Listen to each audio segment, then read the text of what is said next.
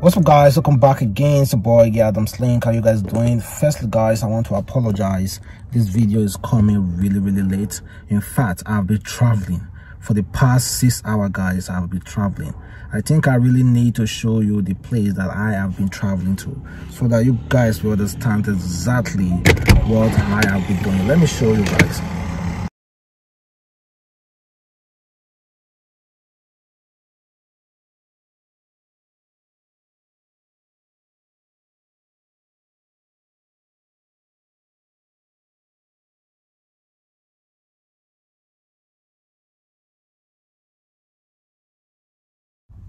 So guys, let's talk about Wizkid. In 2019, Wizkid promised all his fans, including himself, that he's going to get married in 2020. He wrote, "Next year I'm getting married," and this was posted 24th of December 2019. So a consigned fan decided to call him out, saying, "Today is the last Saturday of the year, Ayo. Now lie fool your head." So it seems like this monetary spirit, this monetary fan, has been waiting patiently for Wizkid to make do of his promise to get married this year. Because it's 2019, Wizkid said he's going to get married this year. Maybe because, Wizkid and Tiwa Savage were so close, end day of 2019, because that was the time they were performing, doing all those kind of stuff. Maybe Wizkid wanted to actually get down with Tiwa Savage, but unfortunately now, Tiwa Savage and Wizkid are no more. And Tiwa Savage, apparently, she's trying to get back our relationship and marriage with T-Bliss. Well, I don't know how true that is, but that is what we can see, because they are spending a lot of time together as a family with their own son. So Wizkid now is left alone. Well, Wizkid is with Jada, who they have a son together, Zion. So I don't know who Wizkid want to get married to this year. And just few days and the year is over. So Wizkid, you promised us you're going to get married in 2020, and 2020 is almost over. So let us know if this marriage still going to work. Well, it's good people wish themselves good things. It's good people just prophesy good things. And getting married is definitely a good thing. And Wizkid, honestly, I think that Wizkid honestly see himself getting married to Tiwa Savage, because the time Wizkid posted about this stuff was when he was actually in good terms with Tiwa Savage, but things just went sideways. They were so good together, but things went sideways. So this fan was asking Wizkid, you told us that you're going to get married in 2020, then what is happening? Why are you not getting married now? So please leave Wizkid alone. Wizkid is still very young. Wizkid is not even up to, he's 30 years old, so very still young. And meanwhile, this is what Ifunada said. He laments about body odor. She said, "My plumber is killing me. How do you tell someone they stink without hurting their feelings? A certain plumber that comes to work in my apartment building always smells each time he comes here.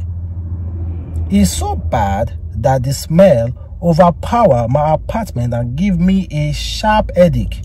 I always have to open my window.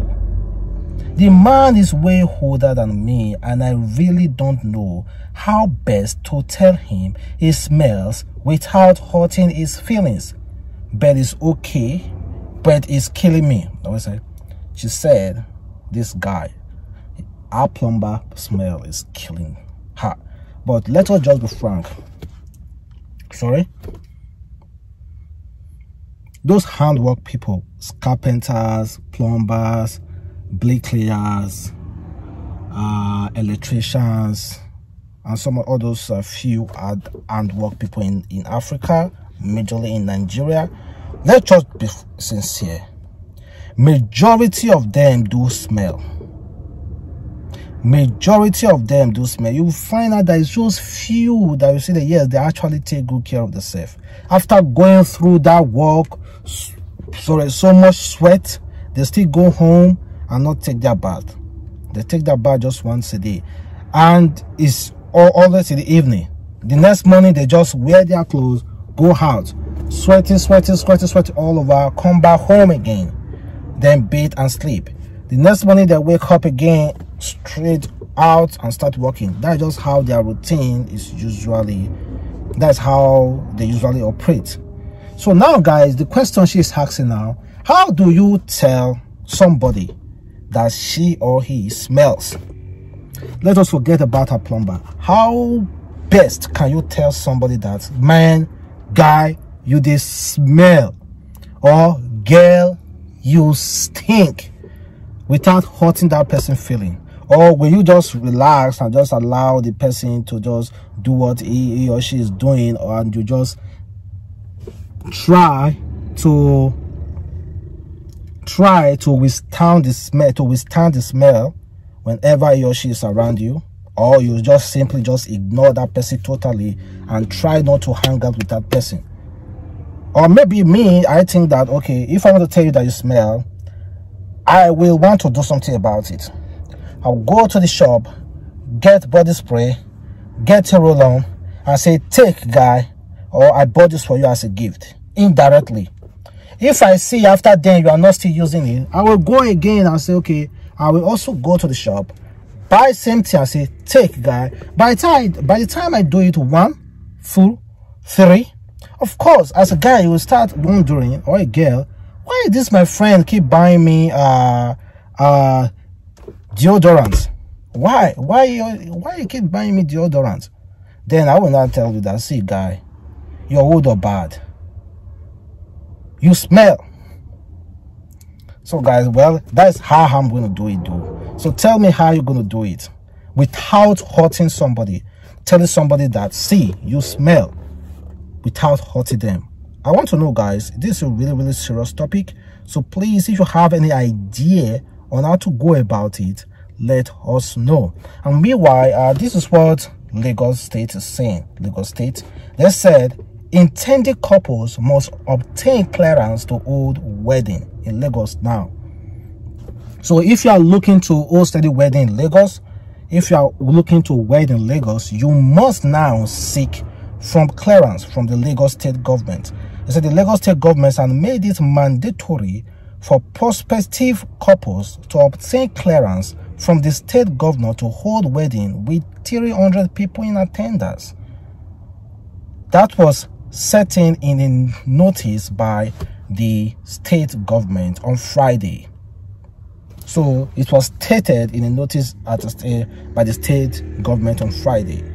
So do you think it's a welcome development? If you want to get married in Lagos State now, you will have to seek for clearance in order to welcome more than 300 capacity to your home.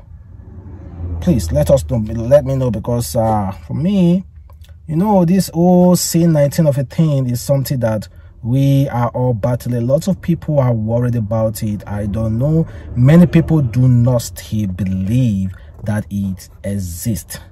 That's just the fact. Many people do not still believe that C19 or whatever they call it still exists. Meanwhile, guys, this is what a lady wrote on Twitter. She said, a year ago today, I was pushing crates at Trader Joe's. Today, I'm a 6-figure sex worker. So this lady, she is a OnlyFans star. OnlyFans is like it's a page that anybody can just decide to log into, open his or just selling sex, selling their body online and all this kind of stuff, posting all these kind of things. So now she's happy about it, boasting about it, that a year ago she was in the shop working, pushing crates, but now she has more than $600,000 with her while working as a sex worker in OnlyFans. She has a page. Her page is there. So a lot of people were like, no man, you cannot be so proud with this kind of stuff. So they're not telling us that, okay, let me ask it like this. Is it good for a sex worker to come out proudly to tell the world that, see, I am a sex worker, and for that I am making so much money? let me say sex worker, a successful sex worker. Can a successful sex worker boast about he or her? Single guys, when you pursue money and it's not forthcoming, stop and pursue marriage. Some women are open doors to your success. I strongly disagree with that. They say, dear single guys, when you pursue money and it's not forthcoming, stop and pursue marriage. Some women are open doors to success. Well, that is a really strong statement, and a lot of people see it differently. Honestly, like myself, I see it, but the fact is that when the person who wrote this is a she. The person who wrote this is actually has some sense, because it said when you pursue money and it's not forthcoming. You know, some people hustle genuinely. They have this head, they have everything. All they just need is luck. And I keep hearing people say wedlock. I don't know if it exists, though. Honestly, I don't know if it exists. But I've heard so many stories, good story. But me, I do not know if it exists. I don't believe in it. Sorry guys, I don't believe in it. I know most of you do believe in it, believe in marriage first. Don't waste your time, just get married. But well, just leave your comment, guys. But me, so this is what the lady wrote. She said sometimes she regrets marrying her own husband. She said, sometimes I feel like I made a big mistake marrying this man. I mean, how can your poor little baby be crying and you just lay there unmoved by her distress? Not even an atom of remorse or pity. I'm sorry. Is this how men are, or am I just unlucky?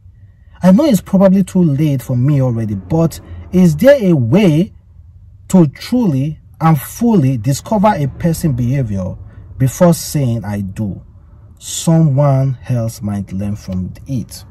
So she's lamenting that her husband don't pick up their baby whenever the baby is crying. Simple. If you think that your husband don't pick up your baby whenever he's crying, carry that baby, wake your husband, or your man, get up. By the time he gets up, give him the baby and see what he's going to do. Force him to carry the baby. Maybe she should try that, because I've seen women. I see my friends. They will be at home and we'll be discussing their wife. Free West Deep, my guy Free West Deep. I visited him on Christmas Day and we were eating, and the baby was crying, and the wife carried that baby and gave that baby to him, and he carried him. No big deal. So I think women who are complaining that their husband don't carry their child, I think you should enforce it on that man. Say, see, you must carry this baby. When he's sleeping at night, wake him up. If you know fully well that he has not been busy throughout the day, no, wake him up. But if you know he has been really busy, need to sleep, then you should assist him a little bit. But if you think that you are way tired of his behavior, wake him up to carry the baby. There's nothing wrong with that. So her coming out to say sometimes she regret marrying her husband, that is not called for. Why not try to enforce that behavior on your husband and see what will happen? So guys, to end this video, rapper Meek Mill says he is saying that he has had enough of staying in America. He said, I want to buy a property in Ghana. Where do I start? In a nice house. I need to feel that experience with my family as another option in life. I don't want to dedicate my own life to the American lifestyle I've been living. The odds are too stacked against us. It feels like. So he said he wants to move to Ghana, that he wants to express that Africa love, that Africa experience about life. So please, if you have any connection to gay rapper Meek Mill, try as much as possible to reach out to him and get him a very fine, exclusive house for him to experience that kind of love and happiness, all this kind of stuff. I thank you guys for watching. Watch out for my next video. Like I've promised, I'm still gonna drop my 2 videos, so make sure you support.